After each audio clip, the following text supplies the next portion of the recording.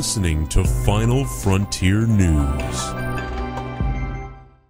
It's, you know, like when you're measuring sort of like, you know, on a compass, for example, right? Mm-hmm. You know? But hold on a second Yep. here. How many degrees does a compass have? Right. Think of a full circle. Right. You know this. 360 degrees, yeah. Exactly. So think of it this way. Does it really end at 33? Exactly, yeah. Damn. Yeah. And that's, dude, and the thing is, they catch people this way because somebody spends almost so much of their life getting these masonries and upgrading and you know, getting to these levels. And they think they've reached the point where, hey, I'm going to be like a whatever the head guy is. And then they tell you, well, no, you're not. There's 10 more degrees now. And they go, oh, wow, I just learned this big secret. And then by those 10 times, if they haven't been caught spoiling, spilling, leaking, or lying, then they get to move up to that next level. And then, like you said, so like it's such a it's a protective measure. And I'm sure some people are assassinated in that level. Because then they run to wherever, like, hey, I figured out the secret. And yeah, so that's super interesting. And then and you never really know where the end game is with it. Kind of like the freaking movie Cube or something. All right, well, let's get into the UFOs, I guess. Here we go. We're getting into the Illuminati, and because people always say that reason why we just talked about that is people always say, like, well, you know, it would be spoiled by now, or it would be ousted by now, or it would be whatever by now. And that's how they are able to do it. That's part of how they're able to do it. I'm sure there's some things we don't know about. There has to be. Is that why all the celebrities do the triangle fucking hand thing and fucking put their eye through it and say they're part of the Illuminati and all that shit? Like, yeah, I mean, that's it's the in their psyop. face for a reason. Yeah, there's a bunch of that's the you know, you talk about Bob Lazar, people talk about him being like, you know, he was fed wrong information. That's what a lot of these people are done. They're fed wrong information, or they're fed tactics. That way that, you know, people are just used to it. You know, like, oh, everybody knows about that. There's no Illuminati, you know. There's this masonry, but those are, they don't even know. There's so many people in the Freemasons right now that think that's not even the same thing. They're all part of that fake tier of it, you know, the commercialized version of it. Yep, exactly. Which is brilliant, you know. We're going to open up 50 McDonald's.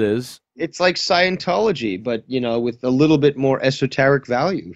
Yeah, and also, yeah, hundreds and hundreds of years of development too, like, and no Xenu. Yeah, look at how secretive. Even though Scientology is you can pretty much figure out almost all about it. But look at how weirdly secretive that is, and that's new. Yep. Imagine the fucking what lies in Illuminati stuff. So the UFOs. Speaking of Illuminati, the other day we showed the videos. There's 3 of them.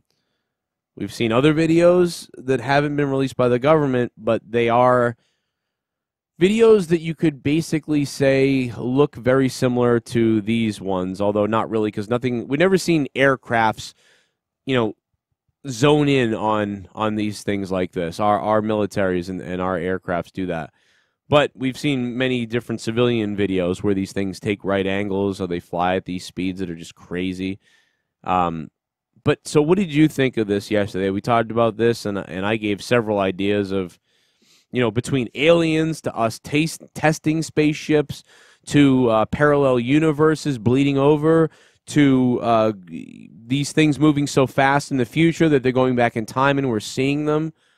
What do you think? Well, there was 3 clips, I believe, that you did share. I believe they were from different events. There was one from 2004 and one, I think, from 2012. I think 2015 and 2004. Okay, so these 3 different events were obviously quite interesting in the sense that the military is basically publicly releasing them.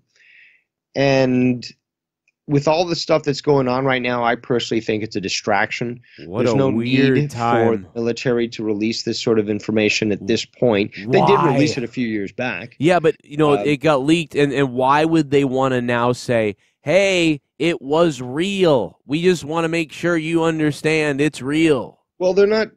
Well, they're not. They're basically saying yes, this event occurred.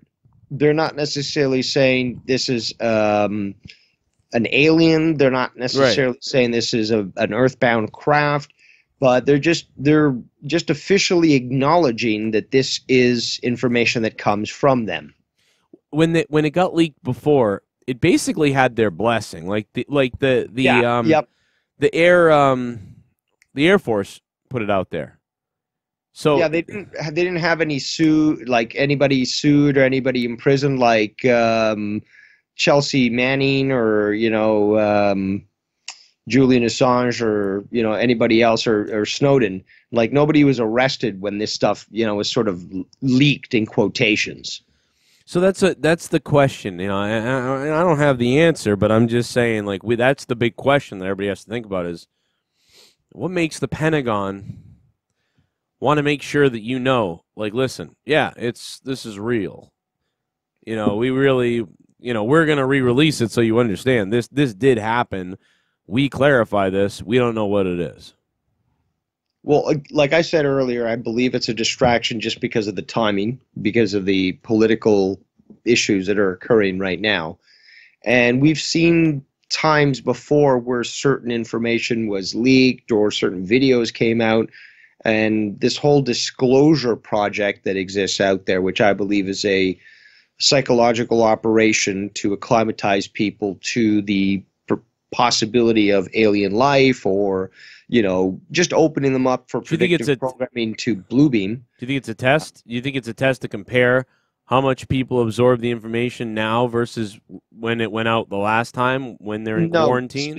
No, specifically it's No, I can't. I can't say that. This is more so because people are stuck inside already and watching a lot of internet that they're going to release this video.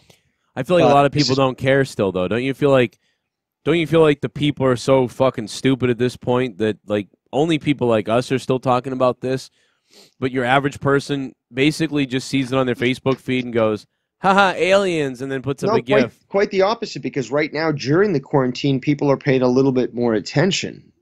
Previously, they're living their lives, and they just see a headline or something, UFOs, whatever, I don't care, it's probably photoshopped or something. But now they're stuck inside, and they're seeing things that other people are bringing up on social media, and they've got a lot more attention going to it.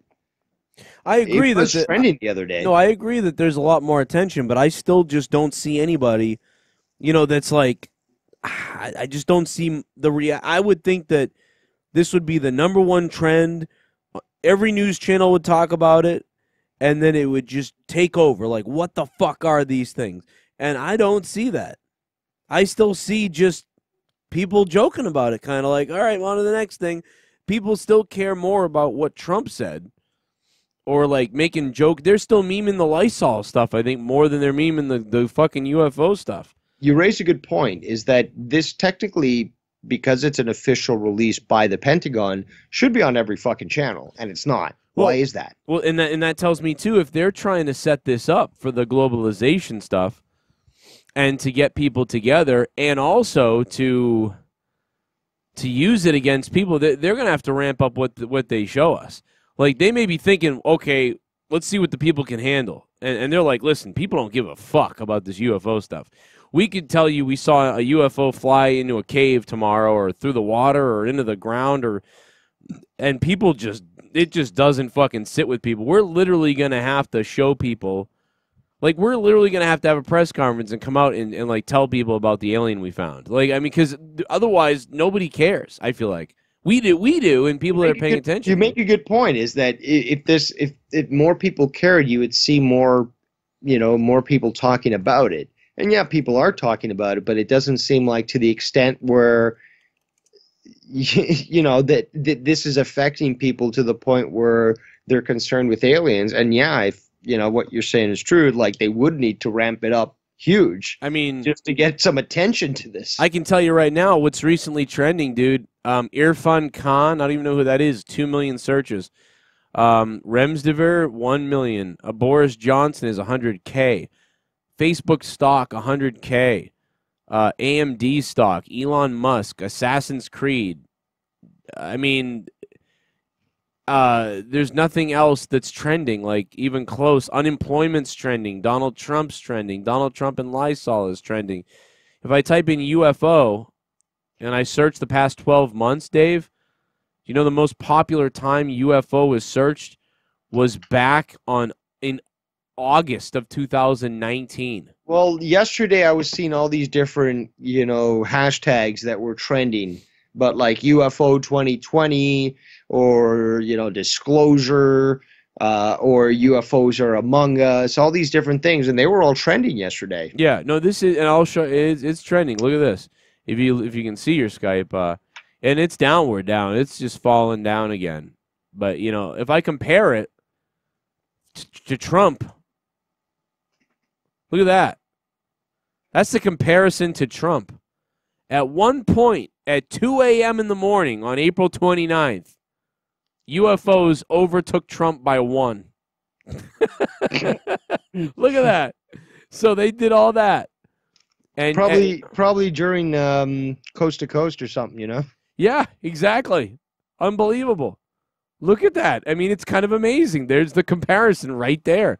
And that's the I mean, like, I don't know, like what could have beaten UFOs? I don't know. Like, I'll search WWE. Like, I don't know. WWE, UFO beat WWE, but UFO didn't beat Trump. Or some shit. What's something else that's popular in the news right now? You know what I mean? I don't know. President, the word president. You look, UFOs took over the word president at some point during that time of the disclosure, April 27th, when the video came out. So UFOs did take over there. So, I mean, no question that it made an impact for a couple days. But, again, Trump still trended. Like, I would think UFO would be the #1 thing, and that's it. Like, look at these fucking videos. And maybe if they released new videos, like something else we didn't know about, maybe it would have. But a lot of people said, I've seen these already. Humans are the type that would say, if I don't see it, I don't believe it. So they would literally need like an alien to step out of a craft and, wave to them in a camera before they would probably believe it. Well, I think that's the case now. I really do. Or the government or somebody who's important, like, would have to come out. Like Donald Trump would have to come out, or whatever. Donald Trump or Barack Obama, somebody would have had to come out who's the president or something like that. And say, listen, we're about to tell you something that people have this is a historic day. We're about to tell you a lot of things, almost everything we know.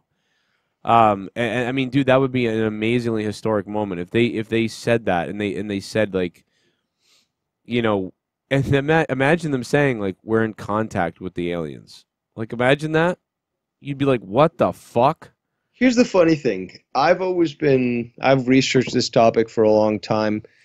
I've always wanted a disclosure, but, seeing the big picture, I realized that society is stupid, the various societies out there, and the announcement that there is life out there and that there isn't, like, that, say, Americans are in contact with them, would cause panic amongst those whose minds can't accept the possibility that life exists beyond them. Do you think there'd be more panic if they said what I was just saying versus what's going on with the coronavirus? Probably. That, by the way, there's the chart right there. Twice, you can see the blue. Twice, UFO did eclipse the yellow, which is virus. So yellow is virus, red is Trump, and the blue is UFO. Very interesting. Now, what would also be interesting is to go back, if we can, at some point on Google search, if I can figure out a way to do it, and look at remember when those videos were released the last time? Find out what the date is when they were released the last time and look at these same measurements.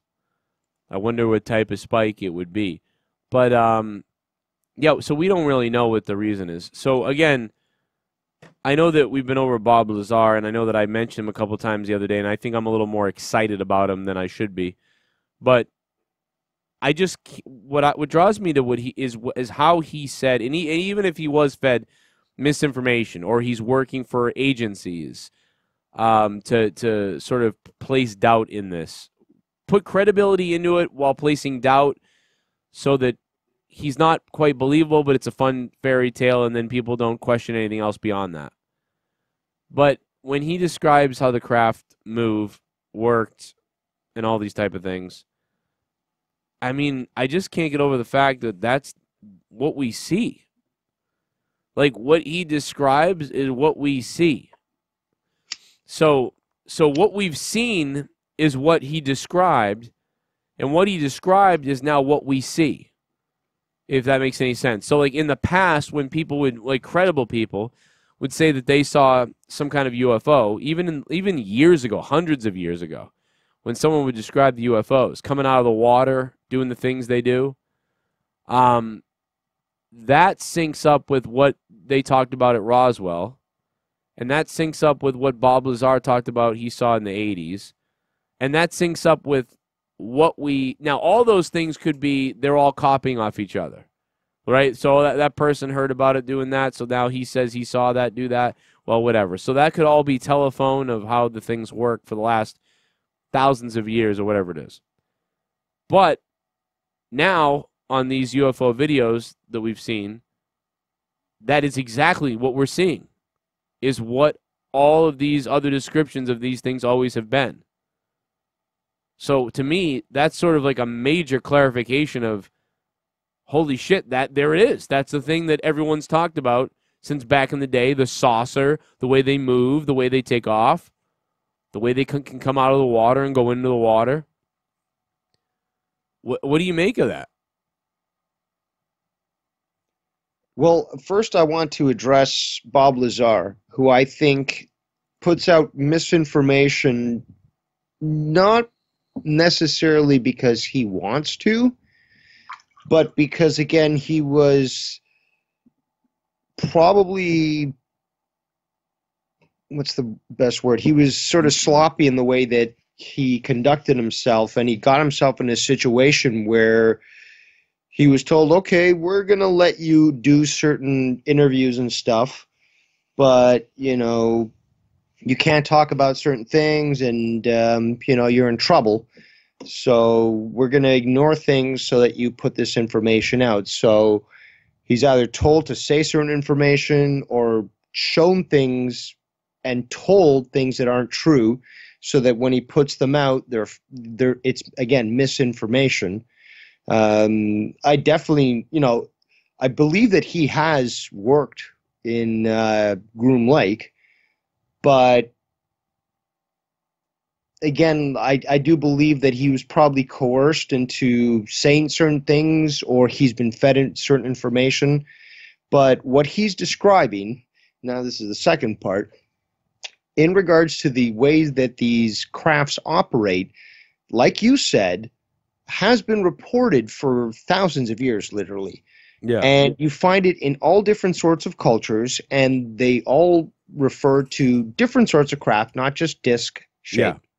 And they all function in a very similar manner, and if you really go deep, the technology seems to be very similar that powers them. But they all seem to describe on how these, you know, craft operate like a wheel, like a top, you know, like a spinning top, and that the way that they change angles and accelerate is beyond the scope of anything that exists at that point. And that is what we see, you know, with these videos. Yeah, and that's the thing is, like, too, that gets me, like, why? Because I'm starting to... Why what? Well, I'm starting to believe that, you know, these things have been around for thousands of years. Why would they be around for thousands of years? Why would these, if they're aliens, why would they be coming back for so long? You know, keep it, whatever they're doing. Coming back? What if they never left? What if they've always been here? Yeah, and so that What makes if this that is some ancient civilization that, is now situated, say, perhaps in Antarctica, or maybe even inside the earth or underneath the water? yeah, and that actually makes more sense because it doesn't make sense that aliens visiting the Earth, would visit for thousands of years. That kind of doesn't make sense. So the fact that I'm pretty sold on the fact that these Doesn't things make sense when you consider how big space is. You got to Right. be, because like people would say, well, yeah, but aliens exist. Yes, the Drake equation proves that it's just not possible for humans to be the only life in the universe. There's literally billions, well, there's probably a countless number of beings that exist in this universe that could be considered intelligent life. But what Joe is saying is spot on, is that considering the spaces, in space, separating planets, thousands of years of constantly being visited and viewed by the primitives here on the planet, it makes more sense that they were here all the time. Yeah, and that even so, I would buy that. That, like you said, Antarctica under the ground, of dark side of the moon, things like that. Exactly. Or the paradox thing, or the parallel universe thing. I would buy that too. That they are unaware of us, and we're unaware of them. Problem is with that one is that they've reacted to our military bases. So they seem to be concerned with our military and with our military operations. Like, we've heard several times that they've done things, especially at military bases or whatever else. So if you were living on Earth among these hostile humans, and you're a human yourself or whatever you are, but you're more advanced, they would be concerned. Like, these people are going to kill the planet or kill us. Now, Joe, you followed Disclosure Project, correct? Yes. Okay. Now, one term that's been used in the field of exopolitics, which is the whole concept of dealing with beings off planet or of non-human existence, is that like you've heard of breakaway civilization, right? Yeah, like they moved on to another planet, or they left the Earth. No. The definition that they provide, and I think is the perfect definition because it describes a lot of different and like actual human groups. A breakaway civilization is one that has basically been able to break away from society, civilization, establish themselves separate, and develop exotic technology that is light years beyond what we can comprehend. So, for example, the Nazis that left Germany and established themselves in Antarctica, in various places underneath, and so forth. Right. That's considered a breakaway civilization because they're the ones that had already UFO technology that ended up starting to harass the Americans. They ended up doing a flyover Washington, D.C. This is photographed and documented. 1953, there was like literally 30 UFOs hovering over the Capitol. Mm-hmm. And they basically, scared the Americans. And even the president came out and said, like, we don't know what these are. The military is investigating, blah, blah, blah. Soon after the whole thing, shut down. But that sort of coincides with a potential UFO meeting that Eisenhower had. No, was it? No, I think it was Truman. Sorry, at a military base with supposed aliens, but the information seems to come out that this was the remnants of the Nazi Reich that already had exotic technology. They're the ones that eventually convinced NASA to bring in all the Nazis in Project Paperclip. Yep. So like they established themselves in America, so and several parts of the world, but that's just one breakaway civilization. There's like, for example, Boeing company or say Lockheed Martin, right? Yeah. They're specialists, and this is already documented stuff. Their specialists are brought into a UFO crash, and they're told, okay, you're not going to be told all the information, but this is what you have to look at. This was a craft at one point and had a drive technology. Your job is now to reverse engineer and make that work. You've got unlimited budget because this is a black budget, so make it happen. So these guys go work for it. They make it happen. Lockheed Martin now has a fucking star drive that can take you a light year away in 5 seconds, right? Right. And what's stopping them now from establishing bases anywhere in the fucking solar system or outside? Yeah, I mean, if they can use this, I mean, do we know how fast? I don't know if we've found out how fast they're moving, but I guess that they can't even measure it. Like the military couldn't measure it at the fastest speed. It was gone. In the videos that you're referring to, the ones that you posted? In the videos that we're looking at, I mean, they wouldn't have been able to videotape them if they were, if they'd seen it.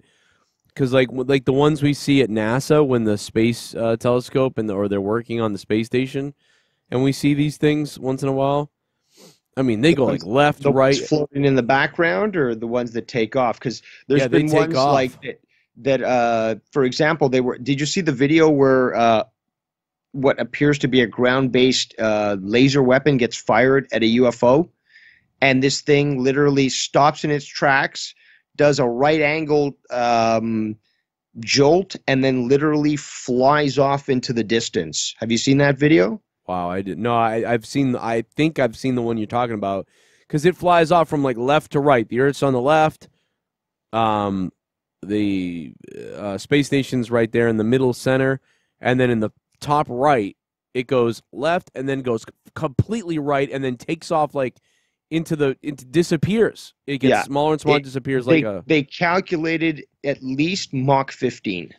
Yeah, and that thing is gone. I mean that thing would and reach... the right angles that it does. It's clear. It's right angles. It's boom, boom, boom. Yeah, and it looks like it would reach. It'd reach goddamn Mars in like 2 minutes or something. And this is even the estimates of what scientists have said. If we could utilize anti-gravitic drives. I mean, NASA came out, or NASA, I keep saying NASA, of a craft which, they called the Enterprise, which supposedly was like an interpretation of what a drive using what's called the Albuquerque drive, which again, it's a light drive. It's basically a warp drive. It makes space in front of the craft heavier and this space behind it lighter. So think of it this way. It's like you're going downhill. So It just, as long as that's on, like you'll just keep going faster and faster.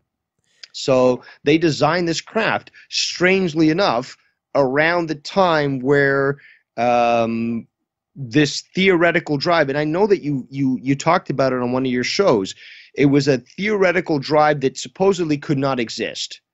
Right. And NASA basically, immediately said, "Oh, that's not possible." And then they analyzed it, and they're like, "Wow, we've got something that we don't even understand." But apparently, this thing can probably get like to a third of light speed, if it ran long enough. Yeah, I mean, with the drives, they talked about, what do you think about, because remember Bob Lazar talked about that element that they needed? Element 115. Yeah, and they have it, but they don't have the potency of it. And so he thought that potentially it came from a different planet because we just can't seem to replicate this thing. Like, no, we have been able to, but that's the thing though. And some people actually predicted that this was going to happen in a certain year. Supposed certain psychics and stuff. But the bottom line is that I think it was a couple of years ago or last year that they basically announced that this product, this generated artificial material element, exists. And it is now element 115.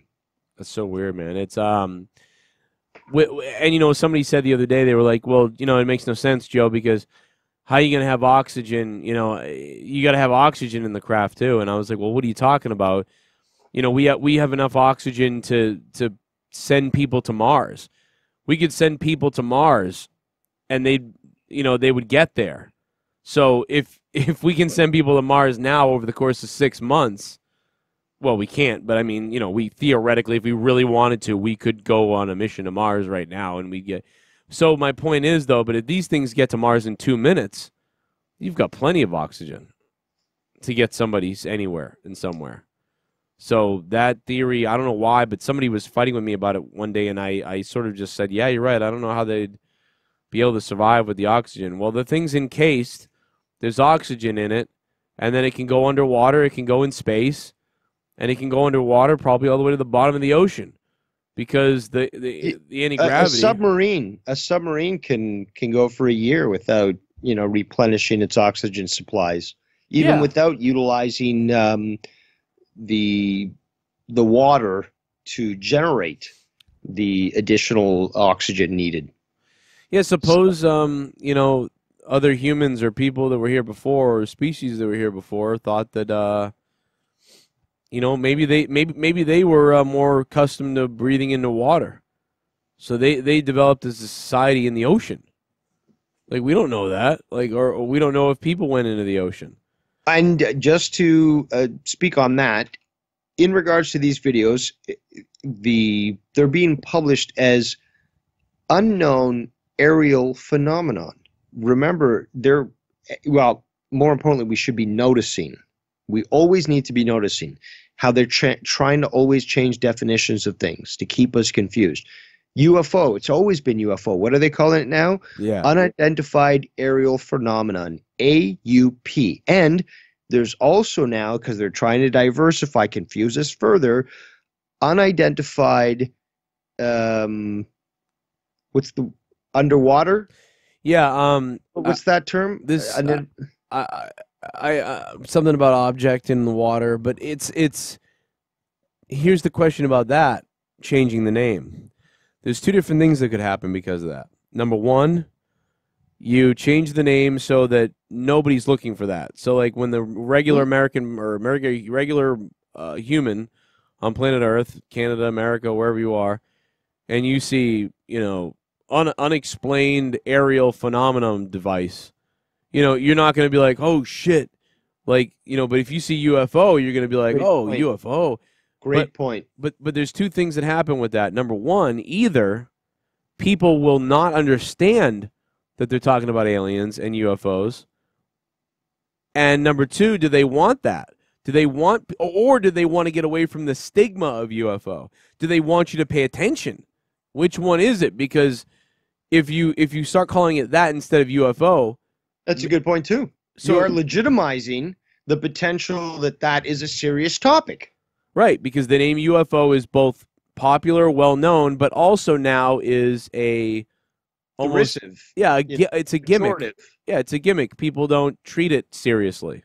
Yes, good point. So really good point. Have they changed the name to make it more serious, to make you understand that this is something important, or have they changed the name so many times so that you are unable to see what's going on when they're talking about it and they can put it in these reports? So I don't know. 50-50. Didn't Hillary Clinton do something like that once? Tip everybody off to that? I believe she did. She did speak a little bit from what I remember. But I do remember Barack Obama being asked, I can't remember what it was specifically, but there was a question in regards to aliens. Would he ever declassify information or something like that? I think that was just during his second term and stuff. And he treated it more like a joke. But yeah, he made a joke about it, I remember. He said, we'll see if there's any green, whatever. He probably wouldn't know anyway. But there's been a few politicians that have done that. I think Bill Clinton did that too. I don't think George Bush Jr. did, but he did joke about the fact that he was part of a secret society and, you know, oh, that's funny. I can't say a word. I read kids. Yeah, and he probably, and knowing him, he probably is. The guy's painting something. He's kind of just an idiot, though, right? I mean, we kind of... Here's the thing that I always thought he was, and then I learned that this guy's been playing the idiot. He's a good actor, but he's been playing an idiot for a long time. Yeah. It's amazing on how well he played America into thinking that he was that dumb. Well, he almost walked into that door in China or whatever, so... And several other things. But, Yeah, so I mean that really, I don't know what else this means for us going forward.